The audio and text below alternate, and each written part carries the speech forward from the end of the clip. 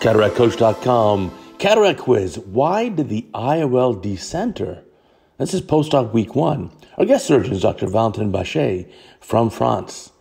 And this is a surgery that was done by a different surgeon and then referred to Dr. Bachet to correct. And we can see the IOL is very much decentered.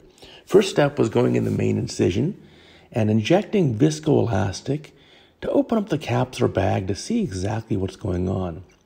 You can see that one haptic of the IOL looks like it's twisted.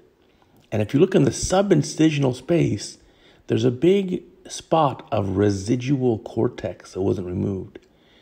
Now, it could be that that haptic got stuck in that cortex. It could be that the haptic was placed in the eye inadvertently with a twist in it. But you can see as the lens is centered again, that haptic just to the right of the cannula, it's in an odd position here. So now going into paracentesis and really seeing what can be done here, and you probably want to bring that haptic centrally. And now when we pull the optic, now we can see, look at the twist of the haptic. And in fact, it is stuck at the equator of the capsular bag with that twist.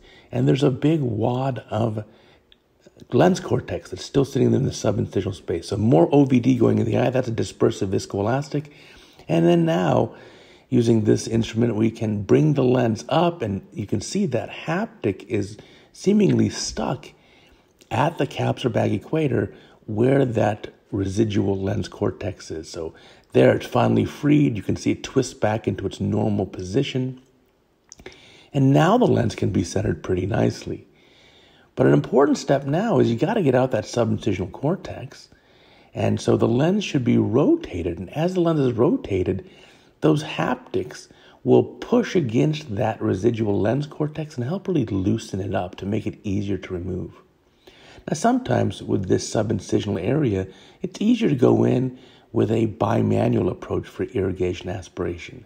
Sometimes using the coaxial device is very difficult to reach in that subincisional space.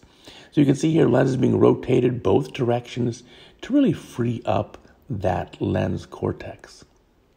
And then once that's done, it can be reasonably aspirated pretty easily.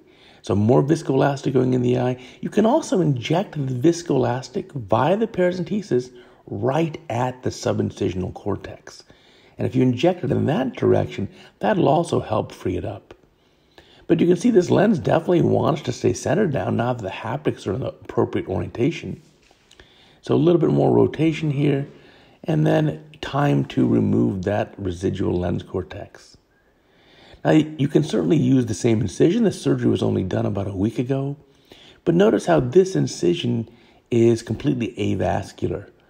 And so that incision may not seal really well in terms of long-term healing. And so here you go. There's the irrigation aspiration using the coaxial one going in the subincisional space. And it can be aspirated. And once that is out, this patient's going to have a lot better outcome.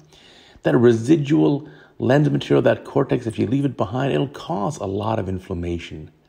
And you want to have this eye relatively quiet. So there we go. There's the incision. You can see it's not quite at the limbal edge. It's a little bit too central. Hydrating it up here to seal it, and then likely a 10-0 nylon suture to ensure absolutely watertight sealing. So really interesting case here. You got to remember, if a patient like yours or like this has a problem in the post-op period and you notice the lens is decentering, you have to figure out why. And in this case, just going back inside the eye for a relatively easy procedure is going to give the patient a much nicer post-op result. Thank you, Dr. Bachet, for a great case.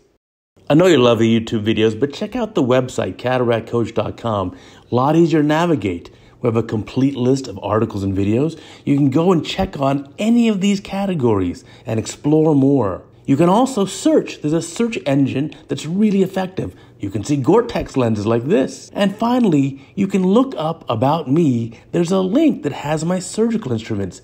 Now you don't even have to ask me. You can just find out for yourself what's the name of those forceps.